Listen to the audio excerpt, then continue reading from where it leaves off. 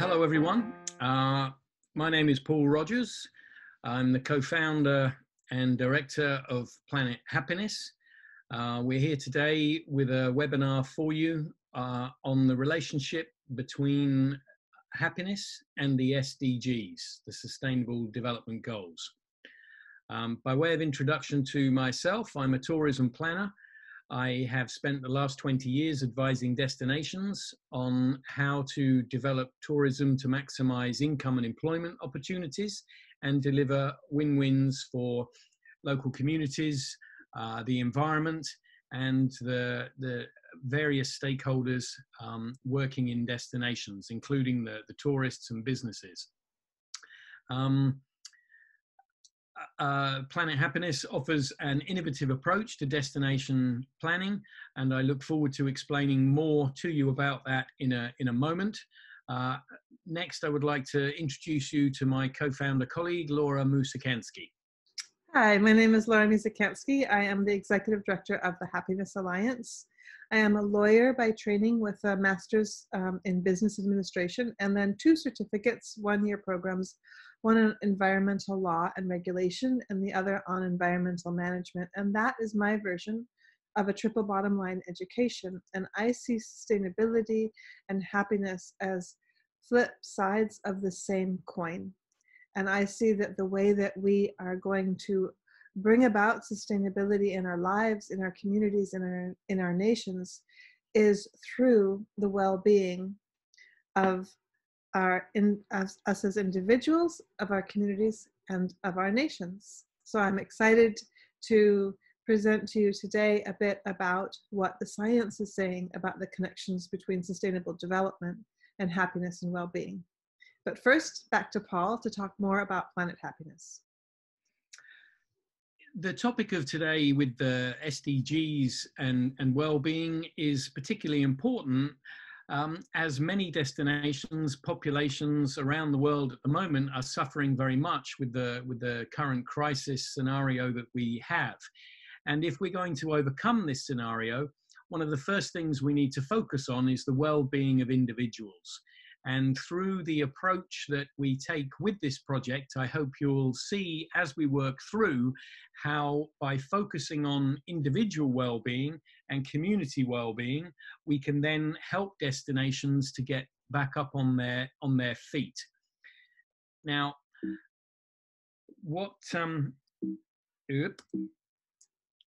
sorry, I'm just having trouble. There we go, changing the slides. Now, actually, let me hand back to Laura to explain, to give you a little bit of an introduction to the Happiness Alliance first. So we'll talk a little bit about what the basis of the Happiness Alliance is, in the terms of that it's rooted in the happiness movement, which is a whole paradigm shift, going from an economic system that's based on economic growth and profit and personal wealth to a system, a whole economic and social system that's based on happiness and well-being, which is really the purpose of life and the purpose of our economy. So the Happiness Alliance is one small piece in this big, huge puzzle of everything that's happening to create this shift at a global level and also at a national level. So we've been providing the happiness index based on Bhutan's gross national happiness index that anybody can use, and people all over the world have used it as individuals and also to measure the happiness and well-being of their groups. So I would encourage you at this point to go to happycounts.org or to go to our heritage, ourhappiness.org at the Planet Happiness website and have a personal experience of what do we mean by happiness and well-being, and you will see your own assessment of that. And this is something that more and more governments are starting to see as important, and they're starting to see of how they could actually implement the measurement of your happiness to change policies. So that's a little bit of the big view of what's happening in terms of a transformation of our systems. Back to you, Paul. Great, thanks, Laura. Then a quick recap into the happiness agenda and the purpose of Planet Happiness. Now, if tourism is a vehicle for development, how do we engage host communities to strengthen their individual happiness and collective well-being? So we focused here on two issues, inclusive destination planning for responsible tourism and to avoid over-tourism. And to take this agenda forward, we're building synergies with the wider growing global interest in the happiness and well-being agenda. The key element of our approach is to deploy the Happiness Index survey, which takes around 15 minutes to complete online. It's available at the moment in around 24 languages and growing. So 15 minutes, you answer a series of questions, and at the end, you have your one-page scorecard comparing your personal happiness score with everybody else that has taken the survey. We cover 11 domains in that survey, plus there are questions about tourism to understand whether or not the host community understand what their response is to the level of tourism, the extent to which tourism is benefiting local households. The approach is quite innovative in the sense that if you're putting together a destination management plan, it's very typical to engage the government stakeholders, the private sector stakeholders, but reaching out to the community is not something that is typically done. And we have an approach that allows that to happen by deploying the survey and then engaging with different stakeholder groups to present the results and seek suggestions from them. So just as you get a one-page individual scorecard, you have a one-page scorecard on the left for a destination that compares the score of the host community with all other survey takers. And on the right, if we take away that comparison with everybody else, it allows us to determine where the community is strongest with their domains and where their deficiencies are. We can then focus on those deficiencies, ask questions of the host community on what they think should be implemented to strengthen those deficient scores. Now, that's a quick recap on what we did last week. And now we move on to happiness and sustainability, the interconnections, and I'll hand you back to Laura. Okay, thank you, Paul. Intuitively, you already know that happiness and sustainability are deeply intertwined. If you look at the sustainability in terms of the economy, in terms of the environment, in terms of society, you know that when you are living in a world where you can depend upon your needs being met, you are going to be happy. But that is not something that we have built into our economic system today. Today, when we think about happiness in our economic system, we think that we're going to be happier when we have more money. Right now, we're in the middle of a crisis where we see that no matter how much money you have, when you're faced with a huge threat to your own well-being and to the well-being and the health of the people that you love, how much money you have doesn't matter, that it really is about looking at things from a different perspective. So then we'll go ahead and go to the next slide. Some of the sciences that's coming up now is saying that yes, indeed, people's happiness and well-being are very much connected to sustainable development upon many different levels. One of the main ways that sustainable development is defined is I'll say that it was through the Brundtland Commission, Our Common Future, which looks at sustainability broadly and has a lot of overlap with how we're defining happiness and well-being. We talked about that in the last presentation. But here now, currently, we are defining sustainable development in terms of what's called the Sustainable Development Goals, or the SDGs. In 2020, the World Happiness Report was issued, and in it was a chapter looking at what is the relationship between people's happiness and well-being and the achievement of the Sustainable Development Goals.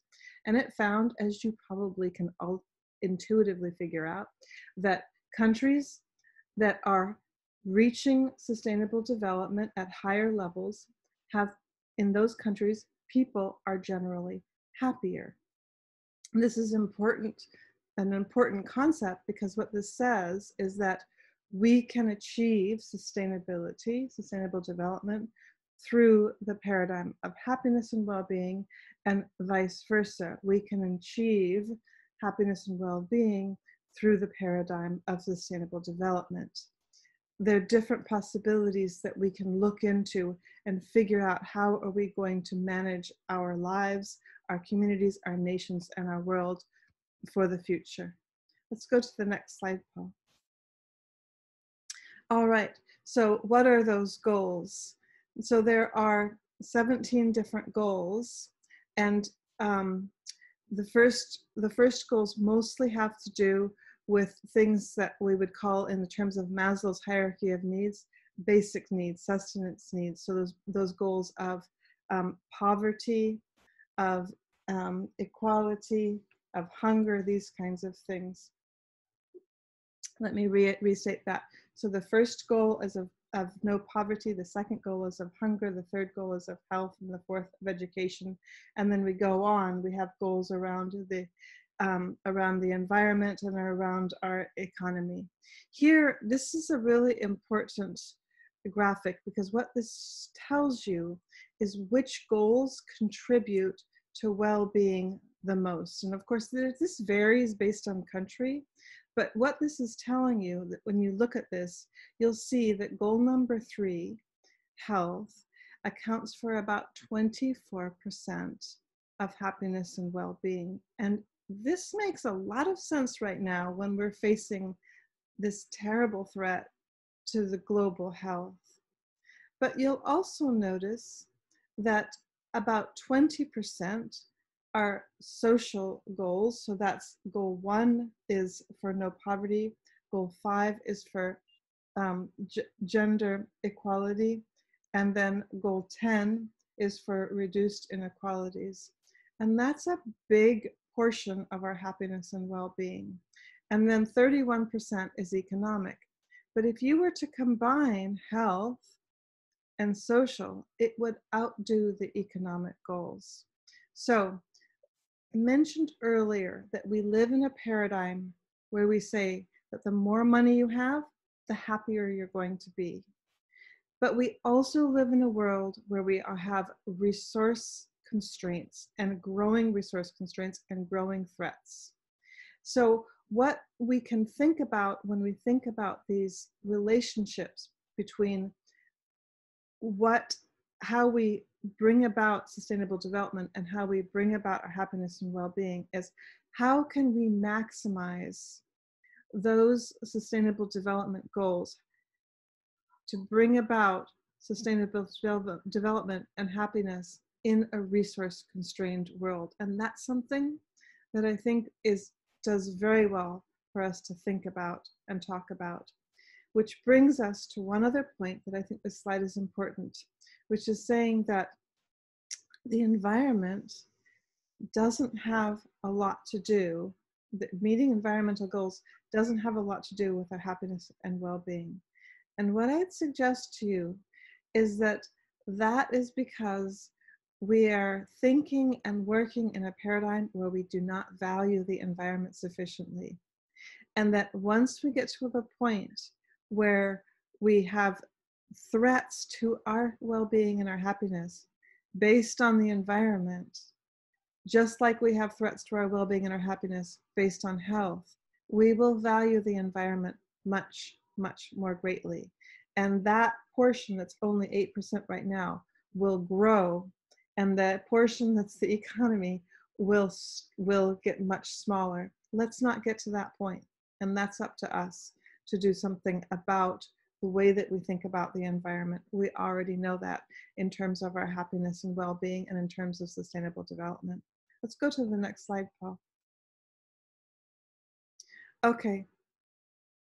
So I wanted to talk a little bit about one nation that is actually using the lens of happiness and well-being to meet the Sustainable Development Goals. And that's in Indonesia, where the Department of Planning is finding ways to measure and then manage happiness and well-being in order to meet the Sustainable Development Goals.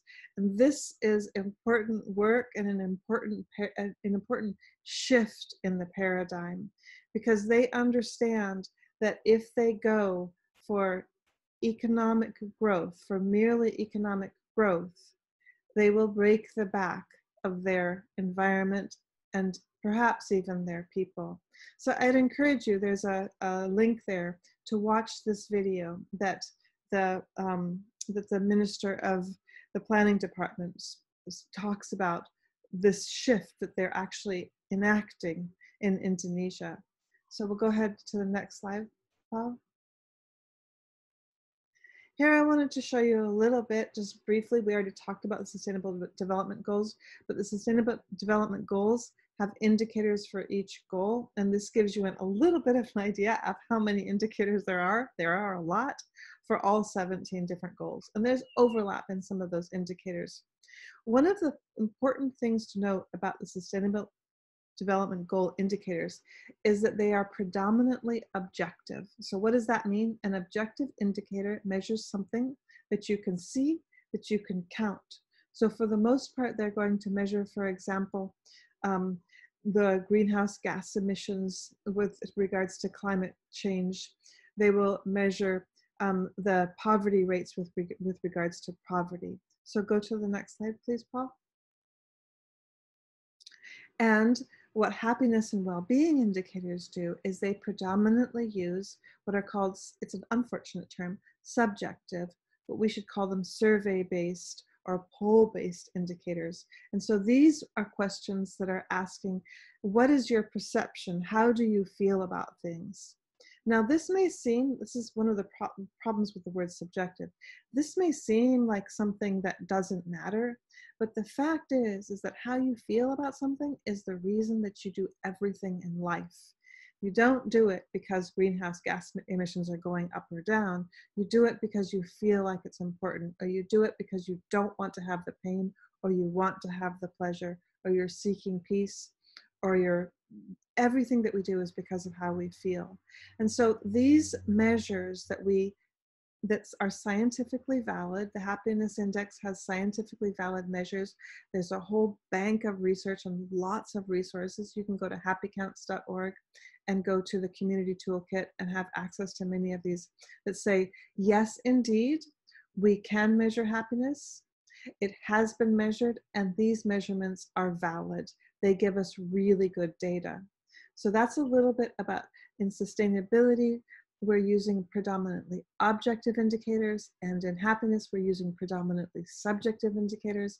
I said at the beginning of this presentation that I see sustainability and happiness as flip sides of the same coin. And I think that it's really important that we have both the subjective and the objective so that we can get a holistic and a complete picture of what's happening in our lives and in our circumstances. We'll go to the next slide, please, Paul. This is just a conceptual image for you to see some of the ways of thinking about happiness and well-being and sustainable development, and what are some of the overlaps and what are some of the gaps. We'll go ahead and go to the next slide. We did some analysis to look at what are some of the missing indicators in terms of the Sustainable Development Goals. We'll go to the next slide and we'll look at those indicators.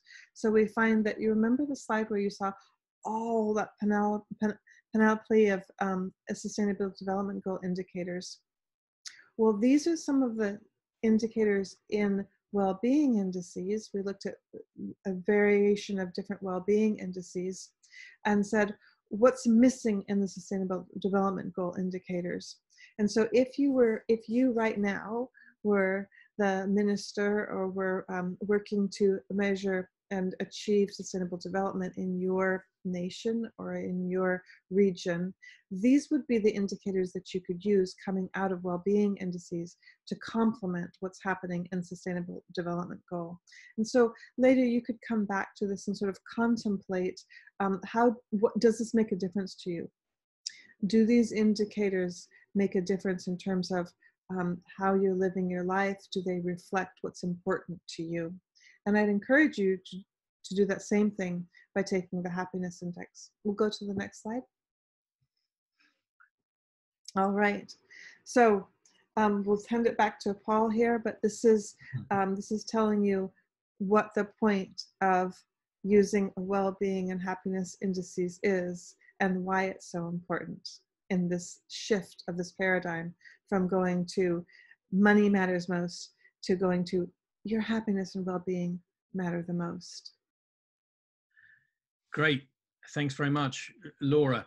As you can all see, Laura's expertise in this area is considerable. I'd also like to point you towards the quarterly reports that she produces from the data that's harvested from people taking the survey. These reports are available on the homepage of the Happiness Alliance website, and they're colourful and engaging, geared towards engaging the host communities that we're working with. So why I'm enthused about this project is because it takes us it takes us into a realm where people's intuitive thoughts around happiness and well-being are extended. People can learn more about them, and it provides a platform to help shape conversation and conversations between different stakeholders on what our individual needs are and what our needs are as communities. So it introduces and explains what is meant by individual and community well-being.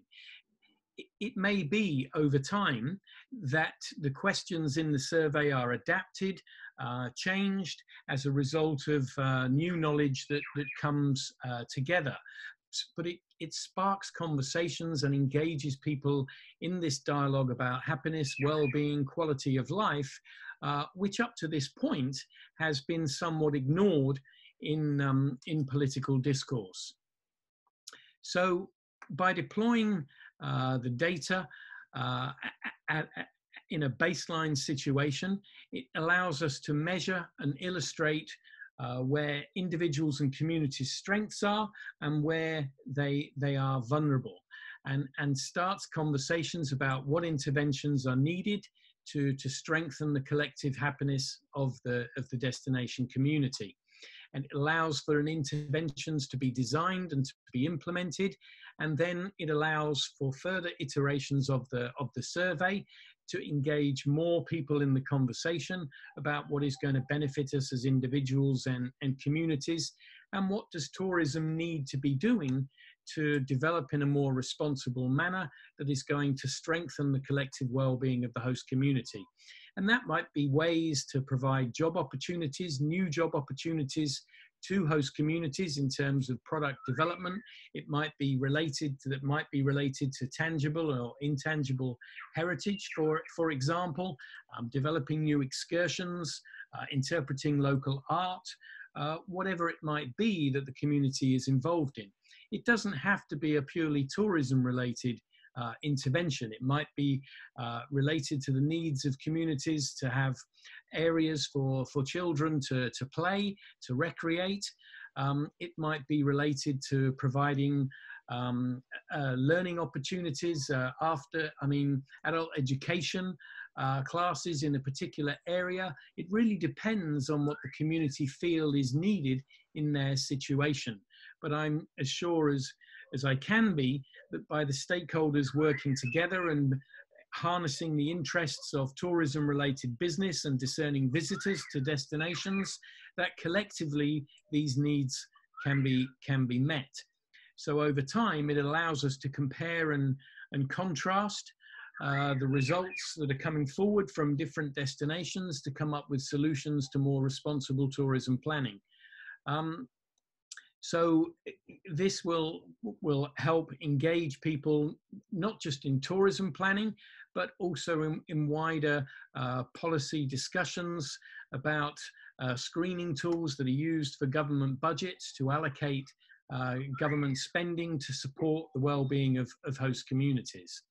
And as you've seen from the presentation today, we can link the happiness agenda to attainment of the well-being, the sustainable development goals, and it can link these two agendas and facilitate a collective movement towards the attainment of the SDGs. And at the very bottom there, you see a quote from the chief economist of the World Bank, recognizing that GDP is something that we should leave in the past And today we should be focusing on what well-being means and strengthening and moving towards well-being. I think that brings us to the end of the presentation. I'll hand back over to Laura to see if you have any final comments to add there, Laura. No, I think that's great, Paul. And what I'd really encourage people to do is to really think about what matters in their lives, and where do you want, what direction do you want your life to go, and what direction do you want your community to go? Because we are at a crossroads, as we will always be, and we can make a difference.